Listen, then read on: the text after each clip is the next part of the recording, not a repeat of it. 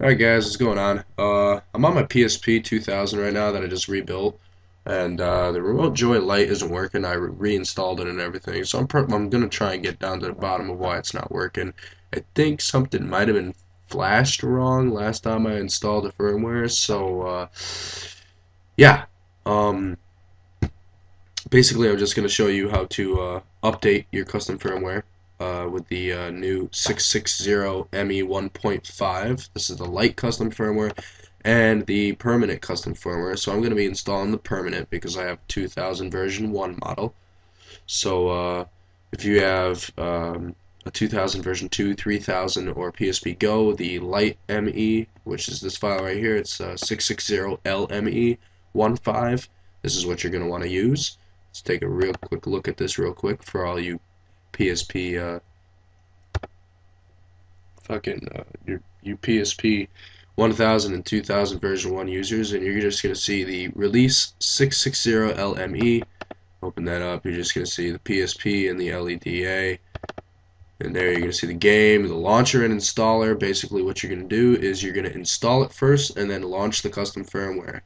So this will flash the custom firmware to the flash, and then if you ever reboot your system, then just use the launcher again. It'll launch it right up. The LEDA, basically you gotta just put the leda.prx in the SE plugins, and in the VSH text document write ms0 colon slash SE plugins slash leda.prx space 1, and if you're using system storage on the PSP Go, it's EF0. So that's the light custom firmware, which I will show how to install that in another video and give a quick run up of the permanent custom firmware in that video, so we're all even, nice, ready to go.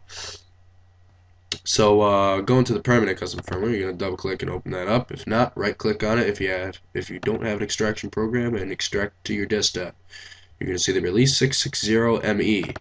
Open that up, you're gonna see the update, translate, LEDA, and all this readme shit. So basically what I'm gonna do is I'm just gonna pop this PSP in USB mode real quick. Stupid scan thing is gonna come up right there. Continue without scanning. Alright, let's pick up the pace a little bit here.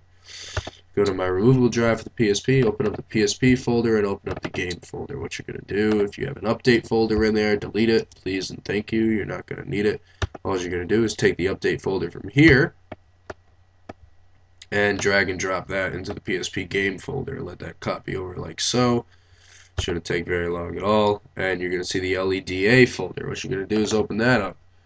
Go back, and you're going to go back one more time to the memory stick root, and you're going to open up your SE plugins folder. If you don't have one, right click and select new folder and call it SE plugins, all in lowercase letters. And then simply what you're going to do is take the leda.prx and drag and drop that into the PSP's SE plugins folder. And if you have one there already, move and replace it, please, to do the whole update thing. That's what we do. And then open up your VSH and make sure you have written in there oh no, wrong one, not that one, game. That's where it's gonna be. My mistake, the game text document, not the VSH document. So remember that from the beginning of the video also, if you're watching this for light custom firmware. It's the game text document. I apologize. Make sure you have written in it ms0 colon slash se plugins slash leda.prx space 1. As you can see, fucking right click thing would work. Thank you. Right there. ms0 colon slash se plugins slash leda.prx space 1. Make sure you have that written in the game text. If you're using the PSP Go, again, well, not for this firmware because this is the permanent one, but on the light custom firmware, it's EF0 if you're using the system storage. So exit that and save it, and you can exit that now. And what we're going to do now is just get out of USB mode,